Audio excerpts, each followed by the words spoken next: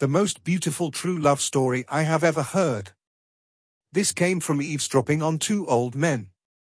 I've never heard of such adoration and respect. I was in the coffee shop on my college campus studying when two older men came in and sat down on the other side of the room. One of the men started talking about his wife, and when he asked the other man about his wife, this is what was said. "Man, I was 21 when I met her. I saw her from across the room and brother, didn't nobody have to tell me who she was. I said, there goes my wife, and the rest was history. That girl was something else, man. Every single day, I'd go and work for 12 hours, and when I came home, she had dinner on the table waiting on me. After the kids were asleep, we were both so tired that we would go straight to bed just so we could hold each other. I was always content knowing that she was right there in my arms. I told her every night that as long as she was there, I was just fine. She was my queen, man. I told her that every day, she was the queen of my whole life. And my queen pushed me all the time to be the man I needed to be. She pushed me to seek God and follow Him and love Him with my whole heart. She pushed me to be a better daddy, and you can ask my little girls and they'll tell why we wouldn't be nowhere near where we are today if she didn't keep on making us better. Some folks just have a way of doing that, why no? Some people just make you want to be a better man. Well, one day, she started getting sick. I didn't worry too much at first, because everybody gets sick sometimes. But the doctors seemed to think it was something we should worry about. Well, brother, they were right. She asked me if I would marry anyone else if she died. She worried about it. She couldn't imagine being with another woman. I told her I could never have a second queen. But why know what? She didn't believe me. That girl looked me in the eyes and said, I know you better than that. You're the kind of man who needs a woman by his side.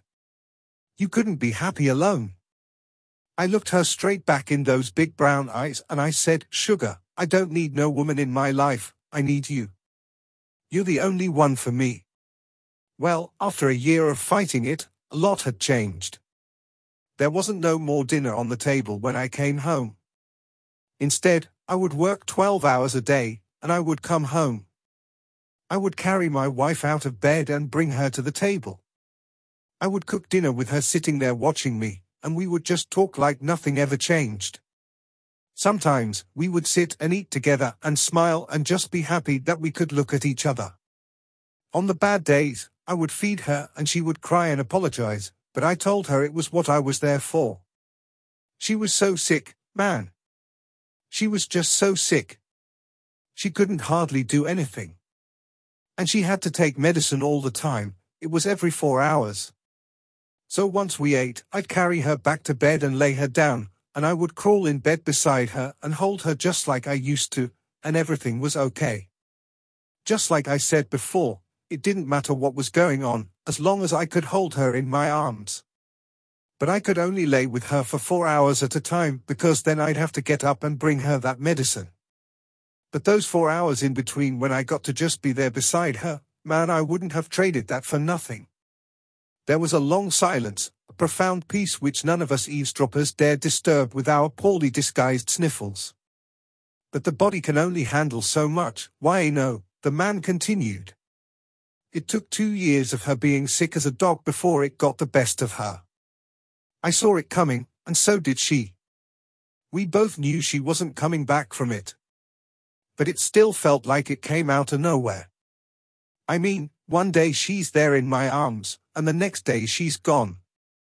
It killed me at first, but it didn't take too long before I realized that she really was better off. She didn't have to take no more medicine, she didn't have to eat no more of my nasty cooking, all she had to worry about now was praising the Lord. Why know what still gets me though? Man, I don't know what to do about her stuff. I mean, I can't get rid of it. All her clothes are still in the closet, I got pictures of her everywhere, and her side of the bed is just how she left it. I wanna believe she's still here. My daughters tell me I should get it out of there and fix the place up, but I spent my life in that house with her. It's still our home, as far as I'm concerned. Silence again overtook the room. None of us had ever heard a man speak with such absolute respect and admiration. It was obvious that he had truly loved and adored that woman, and it wasn't changing any time soon. The other old man broke the silence and said, "Man, that had to be so hard, though. I mean, taking care of her like that and having to do everything for her." A smile crept across the old man's face. His entire face lit up and he said, "Brother, it was my privilege to be able to serve my queen for as long as I did.